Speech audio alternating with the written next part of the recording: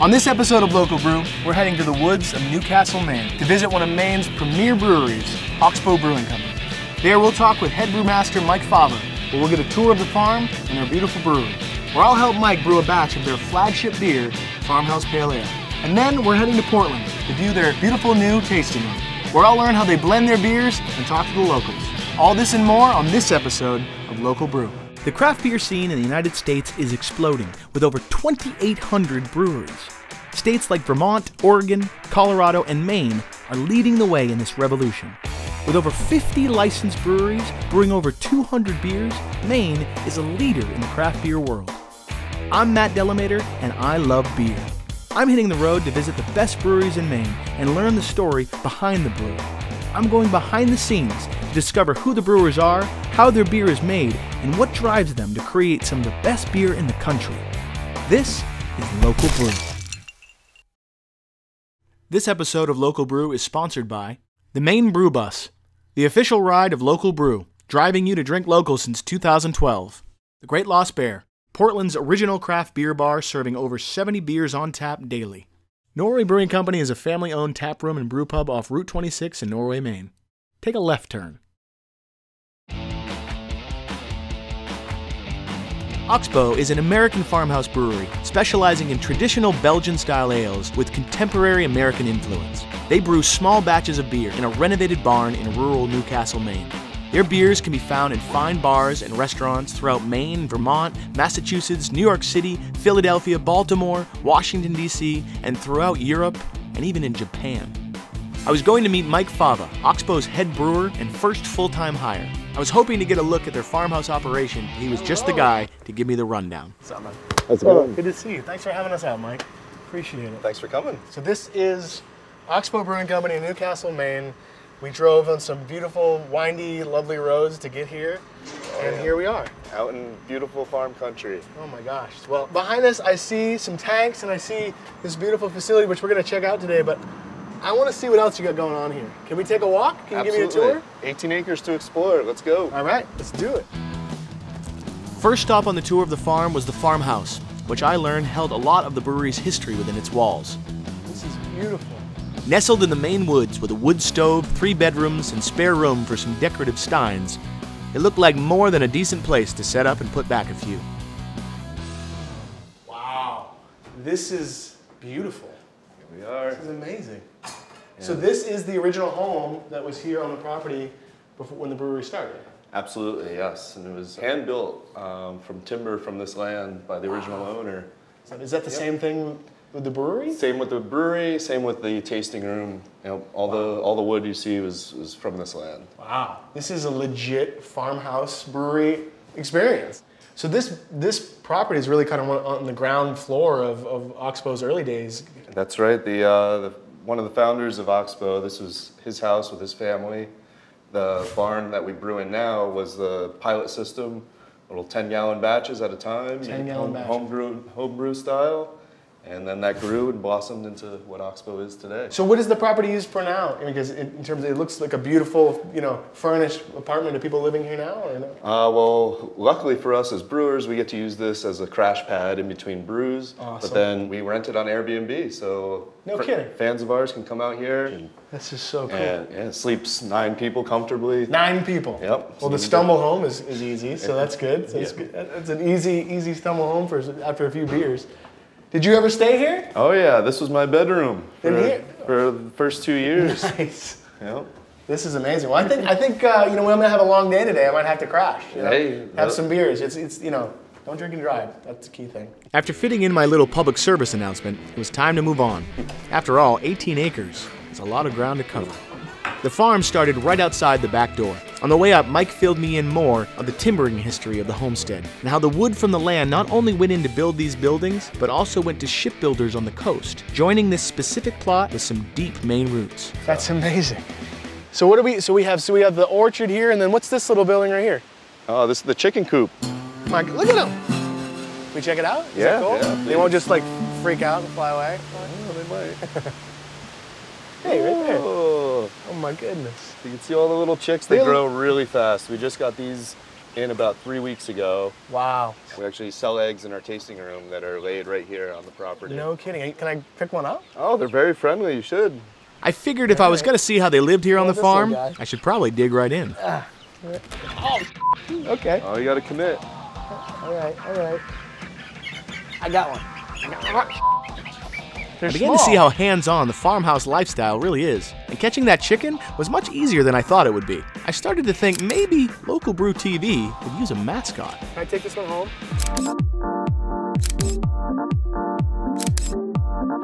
Ah, it's gonna bite me. On its feet. There were probably some more interesting things on the farm. So around the chicken coop, we have some beautiful, gorgeous gardens happening. What do we got growing here? Yeah, the biggest thing we concentrate on is growing fruit for use in our beer. So our raised beds here are strawberries. Nice. You see a lot of low brambles right now, or raspberries and blackberries. And then most of the trees are sour cherries. Sour cherries. Oh, it Why sour cherries? just gives a great flavor. The pits actually give a little hint of a cinnamon spice that might be in there, a little warming. Cinnamon spice in the pit? I didn't know that. Yep. That's fascinating. Yep, So you said you have this land, let's use it and let's make our own fruit. that's right. There was something very cool about the way that Oxbow is using its footprint on the land to create a very unique character for their beer. I guess that's one of the advantages of setting up a brewery in rural Maine. Couldn't wait to see what else they had. So in this back grove here, we have some little piglets we just got in. What do you use the pigs for? Well, they help clear the land so we can grow more fruit trees and brambles. Right here? Yep, we can go right through here.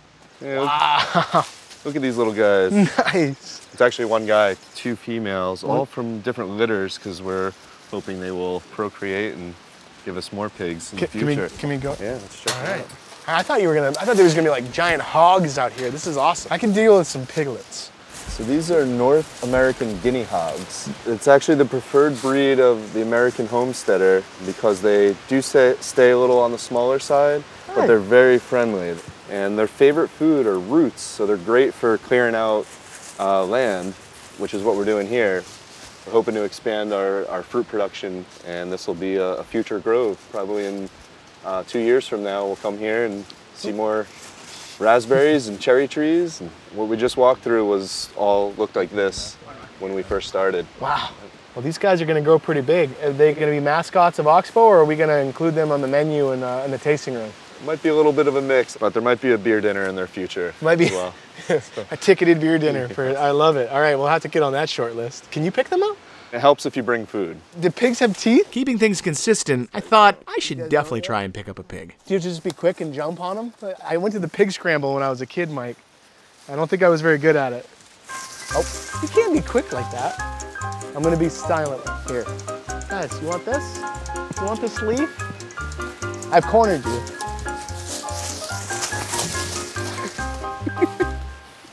Screw the pigs. That was a good attempt. I will return when you're bigger and slower. And there ended my short little stint as a farmhand. The farm is getting the better of me. The next stop on the tour was for something that I knew I wasn't going to try and pick up. We have bees. Oh yeah, we have lots of bees. These bees are gonna be cranking away, and then what will you do with the honey? And we'll get 2 harvests a year. Two harvests? Yep. Early season, so early mid-summer, we'll get a nice harvest from everything that they pollinated from the spring. So that first harvest is very light in color. It's a lot more floral. And then later in the fall, we'll get another harvest. And that honey is actually a little darker in color. Gotcha. It's slightly more earthy, a little bit more of a typical honey flavor, a little less floral than the spring. So it's pretty cool to see that. Amazing. That difference. So again, going with the farmhouse, you not only are you using the land to create fruit, you're allowing these bees to just kind of gobble up all that amazing natural, elements of the land, and you're going to use that in the beer as well. Absolutely. Man. So now, are you donning the suit? Oh, that crazy beekeeper suit? I've done it once, but I don't know Yeah. all the intricacies of keeping a hive happy. We have a volunteer. She's actually a scientist very cool. in the area that takes it very seriously. She does not have the land to do it herself, so she volunteers her time to keep bees for us here. So you guys let her use the land, keep the bees, and you Yep. use the fruits of her labor. Absolutely. It's amazing. Well, you know what? I trust you on the bees, so I'm just gonna let them be. Hey, you don't want to hold one? I'm good. I think I'm good. I mean, we've seen this beautiful orchard and your animals and stuff, but this is like a tiny piece of this big, beautiful piece of land. I noticed some trails. Can you show me a little bit more about the property? Yeah, let's go. Let's hit the trails. Oh, let's hit the trails. I love it. Heading past the pig groves, we started on some of the wilderness trails out behind Oxbow. Not a bad place to clear the head. This is magical in here, Mike. I mean, this is in your backyard. Do you ever just come out here and hang out? Of late, I'm doing it more. These are all mountain bike trails. So that's what the flags were. That's what the flags are for. Okay. We're working with the New England Mountain Bike Association, some volunteers from them. They come out here. We did a big camp out and cleared out more of these trails that you see marked out. So do you ride? I try. I love it. I'm not jumping off ledges, but a nice ride through, get the heart rate going. And there's 18 acres to explore, so it's really nonstop riding back here. So, you know, I'm looking at your logo, and I've always wondered, what's the owl? Oh, it's a barred owl, actually a resident barred owl that lives in these woods. Starting the company, we're trying to think of a logo.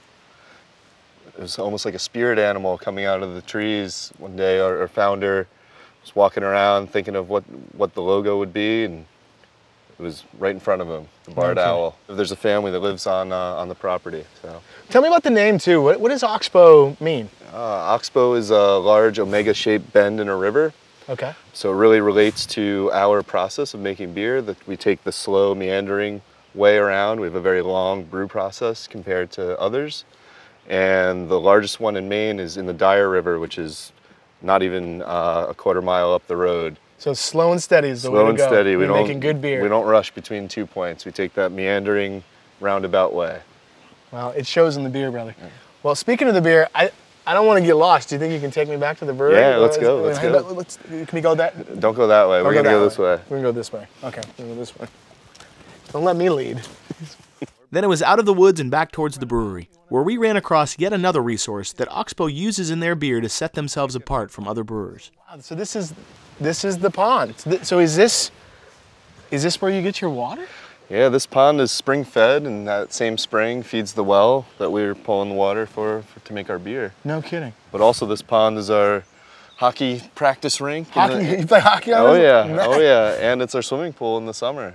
On a hot brew day, take a quick dip. Mike explained that the character of the water used in brewing had such a huge effect on the beer. So we have this beautiful, beautiful spring water, comes from right under our brewery, and we don't have to treat our water and add different elements and minerals to it to make it perfect brewing water. We're starting at a perfect place to make beer. So. What are the qualities that typically make this water different? For our beer, it's super soft. It's especially in cities and municipal water, you're getting chlorines and fluorides. And gotcha. It's very hard water, really, really high level of calcium. But we're starting with super soft, delicious water that we don't treat because we want that to come through. You want the elements that are already naturally there. You guys do events here, right? That's right. Yeah, our biggest one's called Goods from the Woods. I'm stopping it there because I couldn't pass up the chance to check out Oxbow's 5th annual Goods from the Woods and see what kind of scene those guys created up in Newcastle. There, I got to catch up with Oxbow founder Tim Adams. The intention was to have it be an annual event. Yeah. You know, we've learned along the way and we've made some changes, but the concept has always been the same. It's have people out to the woods, you know, to this beautiful land here and pour all of our best beers that we can, all the stuff we've been saving. Those guys did it right. They had food trucks, they had music, there were graffiti artists out, they had paddle boats. Yeah, we just wanted to share it with people. You know, we get so much enjoyment out of this place and so much inspiration for our beers. So I feel like it's kind of an important thing to get as many people up here as we can and show them a good time. And yes, there were even hidden beers in the woods. Look at this. Just a little keg sitting in the end of a trail. Goods in the woods.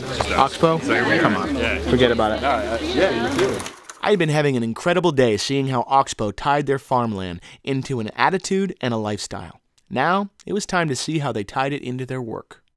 But first, it's time for another round.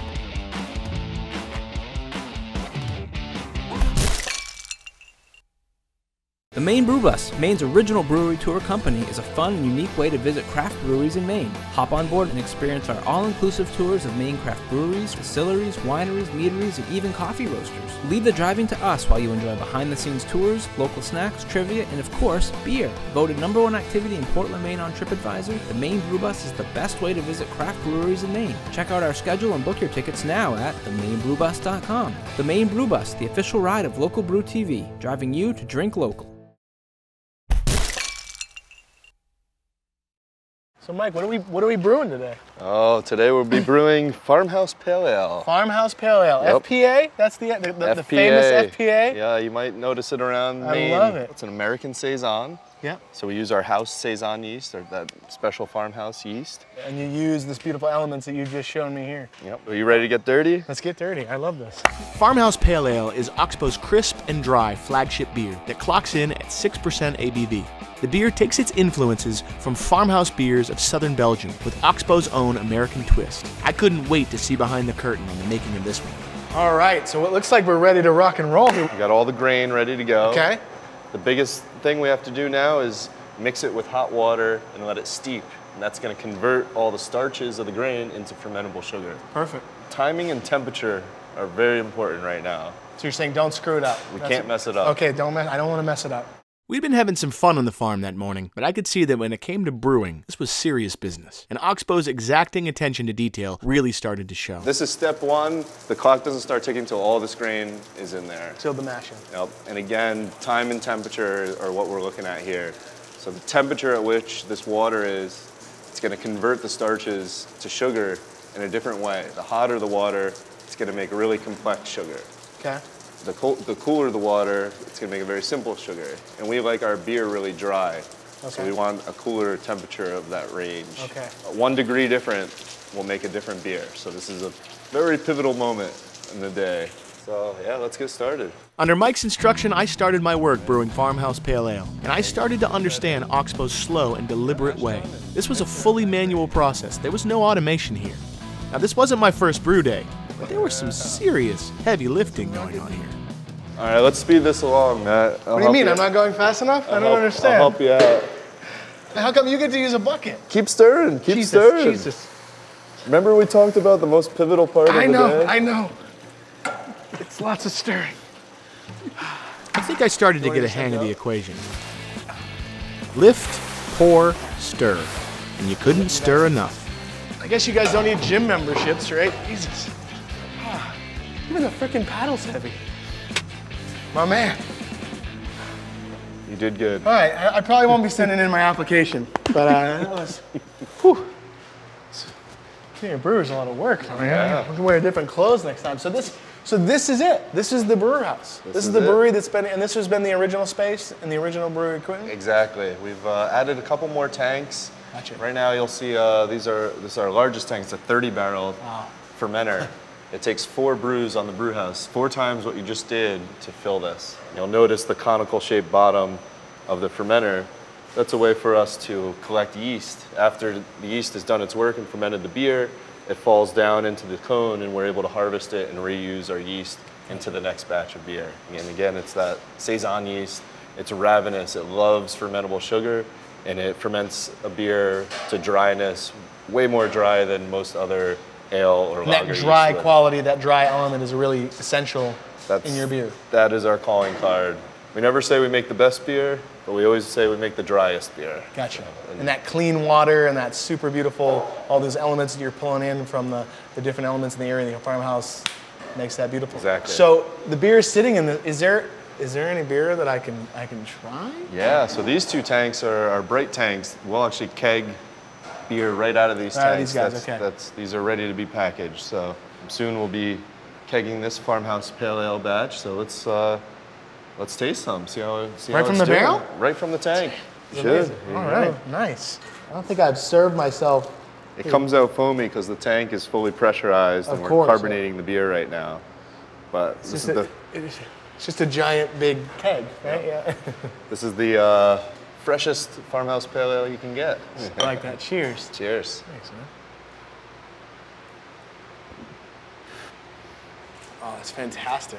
Super light. This is the Saison yeast? Yep, this is our house Saison yeast. It imparts a lot of the flavor, a lot of the esters and phenols you're getting. There's a little tropical fruit in there. There's a little spice hint. We're not using fruit or spice in this beer, but that yeast gives off those flavors. It somehow restores and records those flavors. Yep. That's fantastic. Yep. Now, not only do you make beer here, but you also do some blending as well. That's right. You're going to show me how that happens down there? Yep. So we take the slow road here, grain the glass for about 5 weeks. Yep. So the beer we're making today we'll be able to enjoy 5 weeks from now. No kidding. But then anything that takes longer than that, a lot of our wild beer projects we do in Portland because we have a lot more space and we can take the time that it needs to allow those beers to fully develop. You guys take a little bit that Oxbow approach of you want to make sure that beer is right and you take the appropriate amount of time before it gets to the customer? Is that exactly, the exactly. Oh, fantastic. Yep. All that small talk had me ready for another beer, and that's when Mike reminded me that it was about time to get back to work. All that grain we put in, it's time to take it out. Then we get a beer in the tasting room. So I can't bring the beer, can I? No. Well, Thumbs up. It's going to be a crooked grain in there, I don't know. so in the mash tun, we have all that grain we put in there, and we've extracted all its delicious sugars, and we're boiling that in the kettle. Now we're done with this, but it's still usable, plenty of calories, still some residual sugar. Makes perfect animal feed. Get the hoe. Okay. So that's it, literally. Yep. So you just scoop it out? On your way in, I don't know if you saw Cowshed Corner. We'd missed it on the way in, but you could be damn sure we caught it on the way out. What is Cowshed Corner? Cowshed Corner is the largest dairy farm in Lincoln County.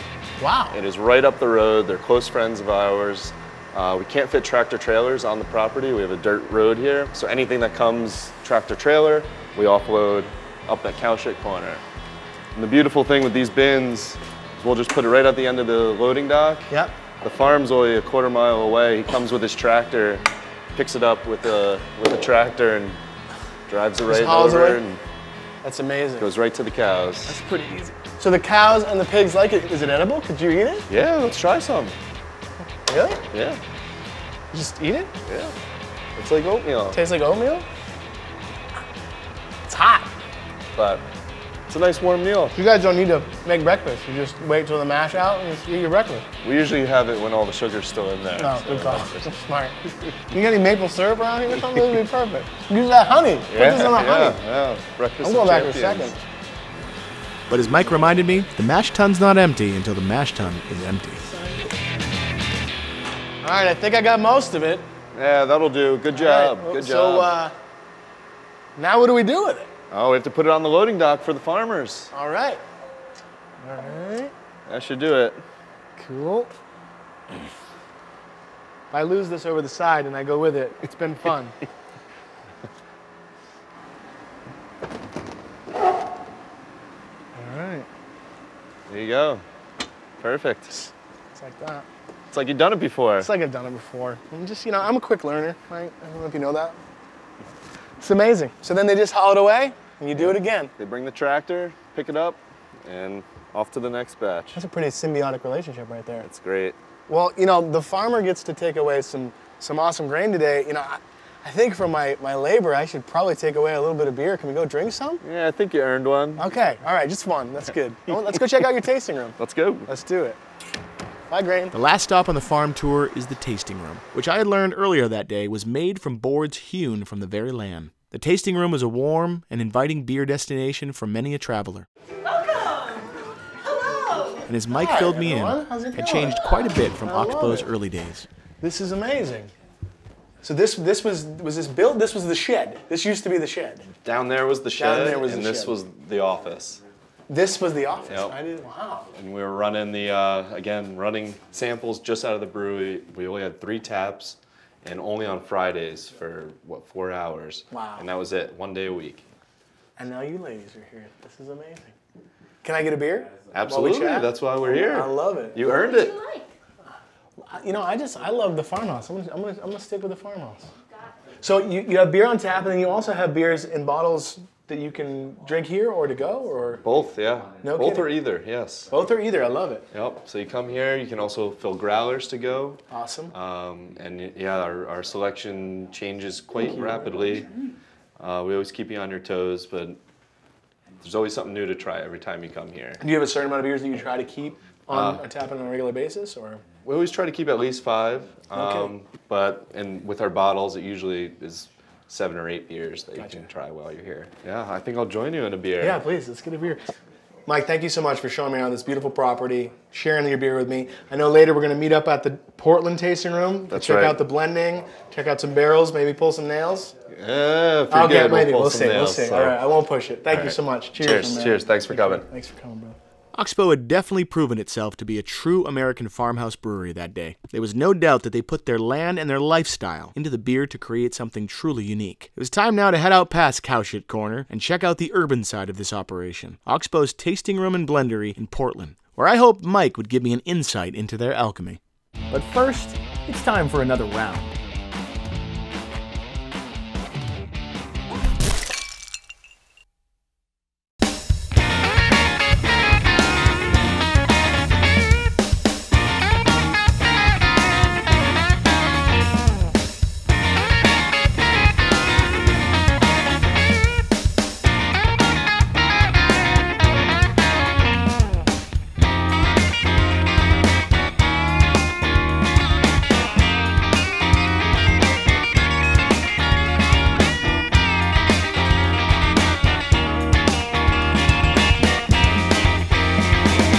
Got 70+ beers on draft.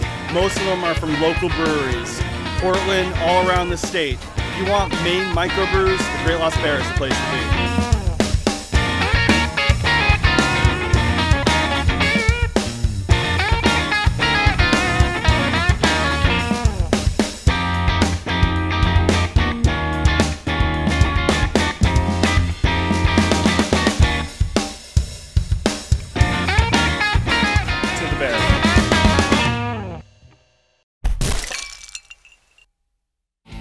Oxbow might be keeping things local in their farm operations, but founder Tim Adams is going global for his inspirations.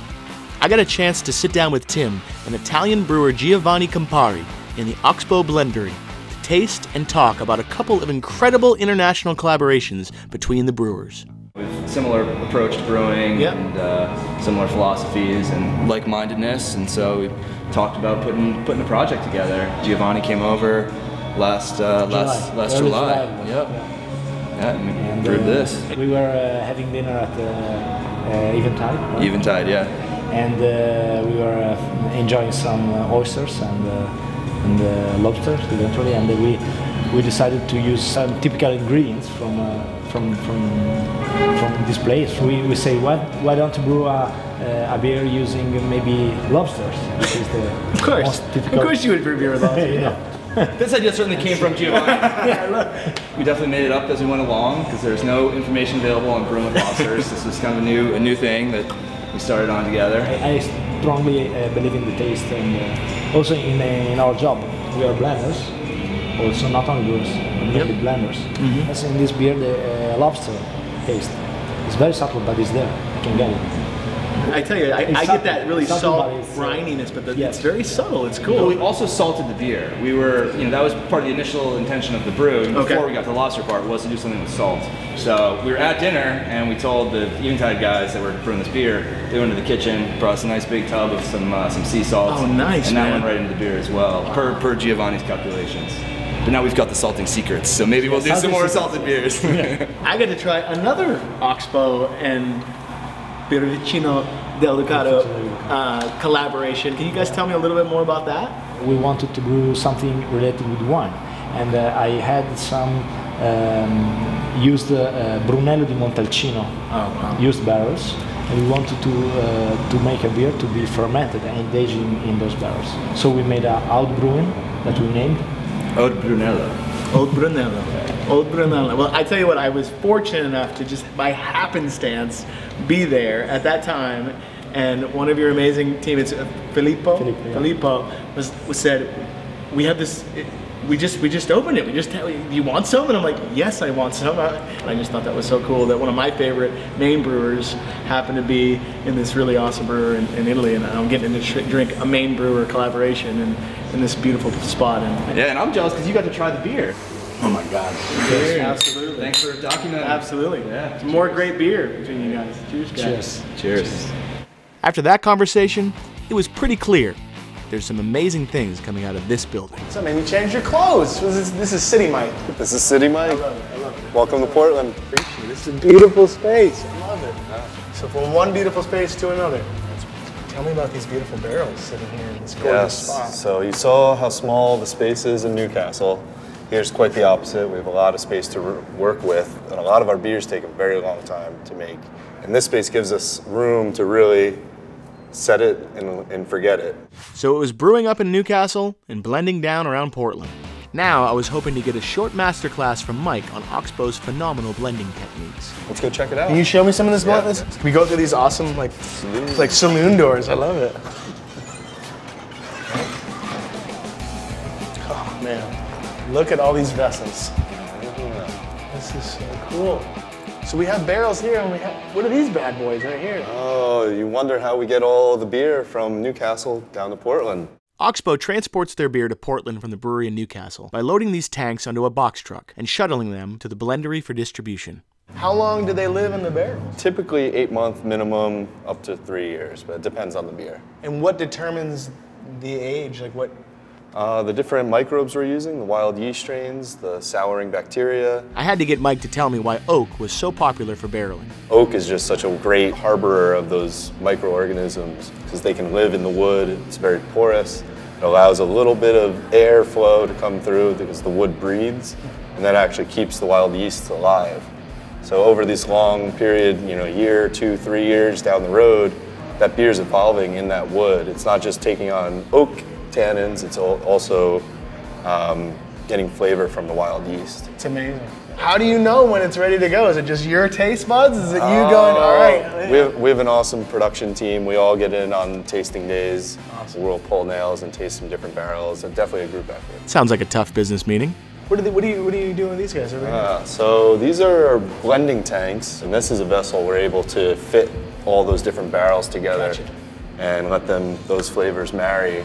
And then from there, we'll bottle out of these tanks here. Gotcha. Now, does all the beer you make go into the barrels? The only thing from our regular lineup that really makes into barrels is the Farmhouse Pale Ale. We do a bottled version that is barrel aged. Interesting. And that gets barrel aged into American oak barrels, red wine barrels, and white wine barrels, and then blended all together. Wow. That's where these tanks really come in handy. When you have those different barrels you're pulling from, gotcha. Then you're able to blend them together to achieve a really diverse flavor profile and depth of character. Gotcha. Well, I had definitely seen a lot of depth of character around here today, and I knew that Oxbow was a self-distributor. So I wanted to hear about their decision to take on that extra work. We don't make a lot of beer, we're very small, and we wanted to have full control over which accounts get the beers and also deliver it with a very personal touch. An account that wants to pour Oxbow, they get to know us on a personal level. They don't have to go through a third party. You call us, we're in there either same day or the next day, so there's a little bit of a speed, convenience factor to it. No doubt Oxbow had settled in as a member of the community in Portland. The huge space they had for their blendery allowed them to host events in addition to just the everyday awesome tasting room they had open. The place was covered in art by their in-house artist Will Sears, and as a nice little touch, they had oysters there every Tuesday from up around the coast. But it was time to shoot for the gold with my next question for Mike. Are there any of these barrels here that you might want to test? Oh, I mean, I feel like there's some due diligence there that, I'm just keeping you honest. Man. You put in some work today, so we might have to reward such work with seeing what's going on. I love it. Let's go take a look at some of these barrels. All right. That was it. I was going to get to pull some nails. It was time for a little business meeting. But first, it's time for another round.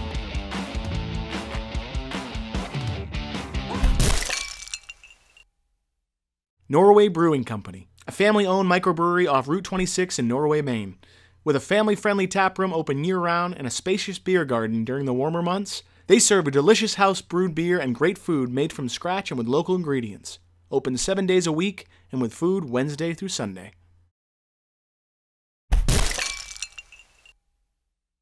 That was it. I was going to get to pull some nails. So I'm going to hold this right here, and I'm going to catch it. Here, yep. All right. Bam. How much did I do? Enough to taste. Yeah, cool. Yep. There you go. I don't want to waste the drop. Nope, just the taste. All right, perfect. Let's do it. It's just a nail. Just pulling a nail. And what is this beer that we're looking at right here? This is the base beer for Synthesis. Synthesis. Which is a bottle product we put out, and it's, as the name suggests, it's a big blend of quite a few different components. It actually has 7 different beers in it. And this is a majority base that we do. This beer does not get released on its own. Okay. We make this just as the base component so that we can make synthesis. Gotcha. So this is an element that will go into the blending process. Exactly. Of 7 beers, wow. I'm gonna taste it. So you're holding it there. I gotta hold it the right way. Hold on here. Yeah. My tasting game. Wow, that's amazing. So very tart, Yeah. sour on the palate. Now, when you blend this, when you blend it with the other beers, is the goal to maybe pull a little bit more tartness in to just make it smooth? Or this base tartness, is this kind of what you're going for? This base tartness is what we're going for, and Gotcha. you'll notice how very easily drinkable it is and smooth. This is a pretty big, strong beer. This is 8.5%. Oh wow. So what happens when the acidity develops, you lose a little body. So in the blending process, we're looking to build that body and depth into it. This is a little one-dimensional, which is good. This is exactly what we're going for. I'm actually very happy with how it's tasting right now. Wonderful, wonderful. But in the blending process, we want to add complexity and add layers of flavor to it. So that's really where the alchemy comes in together, where you get to really kind of play with those elements to make that finished product. Wow. Absolutely. Think of a painter with different colors, and you blend them together to make a new color. Well, this color's tasting pretty good right now, man. I appreciate it. Cheers. And that was it. I got to get the inside scoop on the blending at Oxbow Brewing Company. Even got to pull some nails. It had been a wonderful day. I got to see how Oxbow really walked the walk when it came to their farmhouse lifestyle, and how they used their footprint on the land to create unique beers for their customers, and how they brought it all home by being a welcoming and kick-ass member of the community in both Newcastle and Portland. The only thing left was to spend some quality time in the tasting room there, kicking a couple back. Cheers now! Cheers!